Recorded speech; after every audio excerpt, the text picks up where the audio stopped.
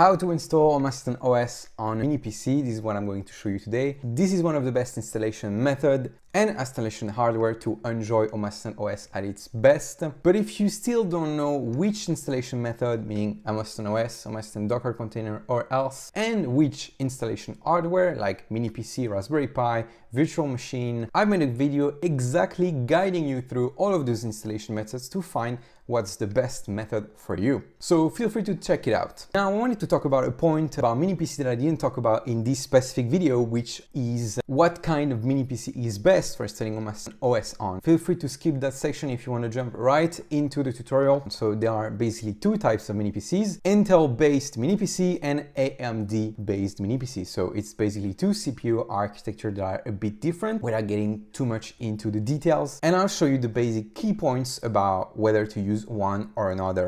So this is the Mini-PC we're going to install Home Assistant OS on today. This is the AMD-based Mini-PC. And basically, the thing about AMD Mini-PC is that you're gonna get more power for the price. That's usually the thing that you consider when you buy a PC or when you create a PC. AMD processors are usually more powerful for the price tag that they have. And the main drawback, not for PC, but like for Home Assistant users, is that not all of the add-ons are gonna be compatible straight away. So I'm really talking about add-ons, not integration. All the integrations that are shipped with Home Assistant are going to be compatible with any Home Assistant installation. I'm talking about add-ons, which are basically Docker containers. And even though in theory Docker containers are to be shipped in a way that they are compatible with all the types of architectures, they are often shipped and tested for Intel-based architectures. It doesn't mean that you won't be able to install all of the add-ons that you want, but it means that it will take maybe some extra steps. Moreover, since usually you buy AMD-based computers for the processing power, you may not want to run Home Assistant OS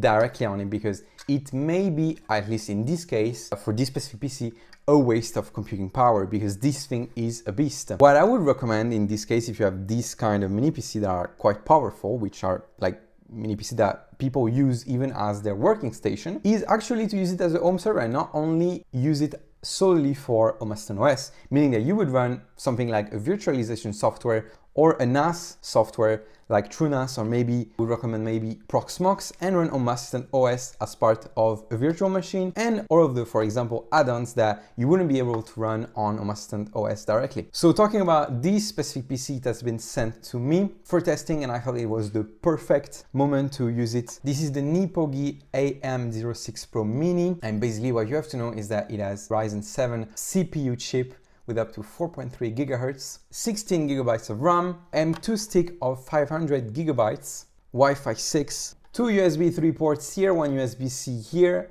an audio jack here and a microphone here, which makes it perfect to make your own voice assistant and replace Alexa or Google. On the back here you have two LAN ports, which is excellent for a home server. You have a gigabyte port and a 2.5 GB port, which is perfect for separating maybe your IoT network from your main network or any other configuration type that you may have.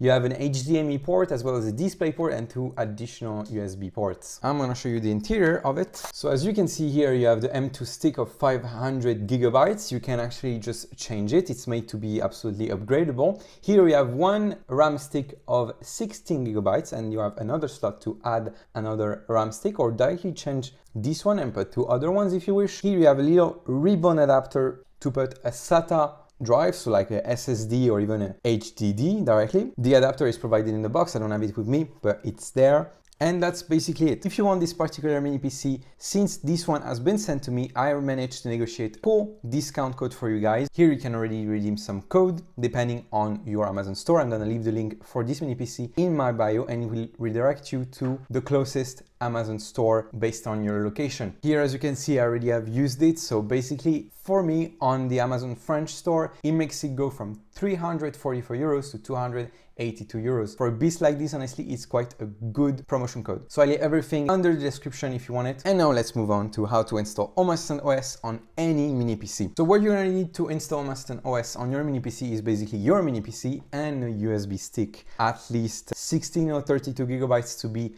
at ease. The main process consists of flashing the hard drive or any type of memory that is within your mini PC, in my case it's the M2 stick, we needed to flash it with Omaston OS. For this we have two options. The first option is to directly remove the hard drive or the M2 stick, in my case, from the mini PC and flash it with another computer, but that's not everyone has the tool for this and it may be annoying. So the other way, which is the way that I'm gonna show you today, it's not very complex, but it has a few steps, to be honest. I'm gonna really walk you through all of this, so it's gonna be super easy for you. Basically, what we're gonna do is that we're gonna install Linux Ubuntu on this, plug it inside the mini PC, boot from Ubuntu from this USB stick, download Omaston OS from the mini PC, and flash the memory inside of the mini PC with Omaston OS. So first things first, you want to download Balena Etcher, which is a software that is available for both Windows and Mac. It will allow you to flash any OS inside your USB stick. So go ahead, download it and install it. And once it's done, move to the next step, which is downloading Ubuntu. So look for Try Ubuntu, click on the first link that you see on Google, click on Ubuntu here, anyway, I will leave the link in the description, and tap on Download Ubuntu Desktop. Make sure it's Intel and AMD 64-bit architecture, and click on download. You don't need to sign up for anything, it's gonna download automatically. Once it's downloaded, open Balena Etcher, plug your USB stick on your computer, select the file that we just downloaded, so Ubuntu, then select the target, which is your USB stick, make sure it's the right size and don't mess up with any other USB stick you may have, select, and then click on flash. It will last a couple of minutes depending on the quality of your USB stick, but hang in there and I see you on the next step. So once Ubuntu has been flashed on the USB stick, you want to go onto your mini PC. What you see here is the interface of my mini PC because it came with Windows, but I'm gonna pretend that it didn't came with Windows, so I'm gonna show you all the steps. And now we're going to modify the BIOS to make sure that it can boot Omaston OS. So usually what you need to do is to reboot your mini PC, and when it starts, press on F1, F2, F10 maybe, or even the Del key. That will prompt directly the BIOS menu for you. But on my side, I didn't find any key, so it's the perfect occasion for me to show you a trick to go directly into the BIOS from Windows. So where you need to go is press here on the Windows Start menu. And while pressing Shift on your keyboard, you're gonna click on Power and Restart. Your computer will reboot to this. You're going to go to Troubleshoot, Advanced Option. You're going to UEFI Firmware Settings and click on Restart. And now it's gonna reboot onto the BIOS. The first thing that we wanna do is make sure the UEFI boot mode is enabled.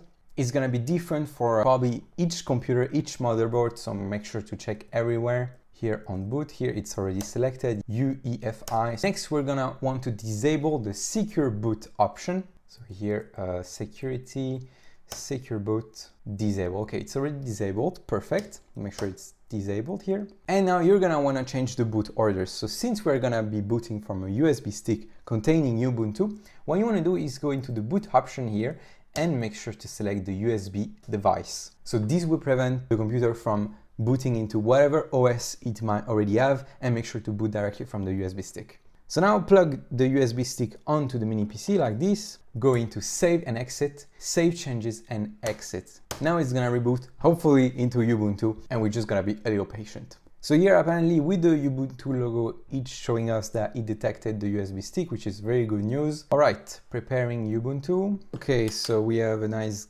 interface, so might as well plug a USB mouse. Okay, choose language, English, we don't care. Okay, so we are on Ubuntu successfully. The next thing that you want to do now is actually connect your computer to the internet. So either go in the Wi-Fi settings somewhere here, yeah, Wi-Fi, it recognized the Wi-Fi successfully. In some cases, the mini PC on Ubuntu might not detect the Wi-Fi chip that's inside. In that case, you want to plug the Ethernet cable to make sure that it's safe and that you have internet connection. So in my case, I'm just gonna go ahead and connect to the internet with my Wi-Fi password. Once you're connected to the internet with your mini PC, you want to go onto Firefox and download the Omaston OS image. So go ahead and type Omasystent GitHub. Okay, refuse. Omasystent here on GitHub, perfect. And make sure to go on the operating system repo, then onto releases here, Omaston OS 15.2, it might differ depending on when you're watching this video. And you're going to go down here and you're going to download this image, Omaston OS generic x86-64, the version of omasystent.emg. Tap on it, and now you just need to wait a little. While it's downloading, you can already go ahead here down below in show apps. utilities, and disks. This is going to show you all the disks, whether they are internal or external. Okay, here we have the USB stick, and this is the drive on which we're gonna install Omaston OS on. So let's go here, the three dots here, restore disk image, and we're going to select the Omaston OS that we just downloaded. So into the downloads, double click, and click on start restoring. Are you sure you want to write the disk image to the device? All existing data will be lost. Yes, and we want to click on restore. Authentication required, authenticate. Okay, it's nothing. And now you just need to wait a little more for it to restore. So here it's done. If it's successful, you should see something like this with a few partitions here that are reserved to Home Assistant and the free space that is left on your disk depending on which hard drive you selected. Now you want to close this and shut down Ubuntu. So let's go here, here, and power off. Power off. Now we're going to remove the USB stick as prompted here and press enter. And now before doing the most crucial thing, which is booting up our Mini-PC with Home Assistant OS on it, you want to make sure that you have an Ethernet cable plugged into the Mini-PC, or else Home Assistant OS won't be connected to the internet, as when it first boots, it won't be able to prompt you for Wi-Fi password and credentials. It's absolutely mandatory. Make sure you have Ethernet cable plugged in, and we're ready to turn it on. So let's turn it on. The first boot is gonna take some time, so be prepared. So if you have on this screen, it means that the booting process was successful. Here you may have already an IP address here, as we can see here, IPv4 address for ENP3S0. We're going to go back to our main computer and type this IP address on our browser to see how things went. Okay, so this is the screen of our Mini-PC, and we're going to take a Chrome tab here and type the IP address that is written. You actually have two choices. You can either write omaston.local /8123 or directly type the IP address. Me, I prefer writing the IP address, so to make sure that we don't get any confusion here, /8123. Okay, it worked perfectly. Here we have Home Assistant installed. What we need to do now is to initiate Home Assistant, and the job is basically done. So here we can directly upload a backup if you already have a backup. Can tap on create my smart room, create a user, password here, create location. We're gonna keep the default one. Don't worry, by the way, if you put your location, it's absolutely gonna stay local. The only reason why it's actually asking you for your location right now is for weather services. So country, is in France, next. We don't care about statistics. And here, as you can see, it already detected all of the devices, all of the services that are actually running on our network. So here, click on finish, and that's it. You have Home Assistant OS running on your Mini-PC. As you can see, it's wonderful. You already have add-ons here. You can go to the add-on store. And that's it, guys. This is how you install Home Assistant OS on a Mini-PC, whether it's AMD or Intel-based one. If you have any questions, feel free to drop them in the comments. I will gladly reply. And I'll see you on the next installation method. See you guys.